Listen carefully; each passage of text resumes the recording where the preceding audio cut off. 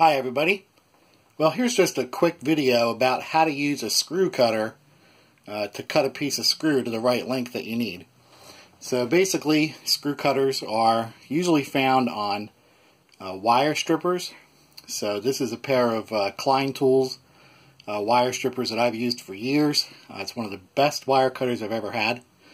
And right here you see all these little round holes. All these little round holes right here, and these are actually the screw cutters. So we can get some light on it. There we go. So it's got one that does 640, 440, looks like it does 1024, 1032, 832, and 632. So I have here an 832 by 1 inch that I need to cut down to a little over a quarter. So basically what I'm going to do is take the 832 hole, stick the screw in there, and you have to make sure that it's lined up with the hole in the back so it comes out. To make it easier, I got a little Allen wrench here. Just going to run the screw in. Alright, a little bit more than that.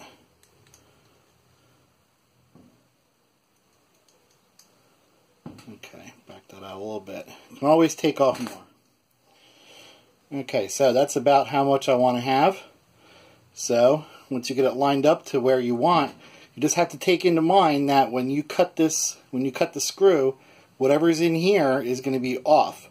So you're only going to have the screw head, this amount of thread that's before the threads, and then whatever's in here. So this is actually where it cuts, is right in between these 2 points. So just keep that in mind so you don't end up cutting off too much. So once you get it lined up the way you want it,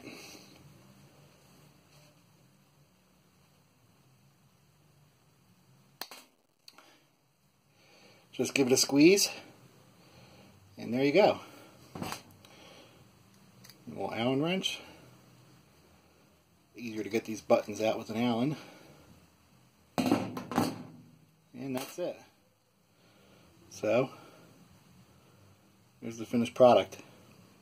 Usually I like to take a file and clean them up a little bit just to make it a little bit nicer. But sometimes you don't have to do that, depending on what you're using it for. So that's it. If you have any questions, any comments, post them below. And thanks for watching.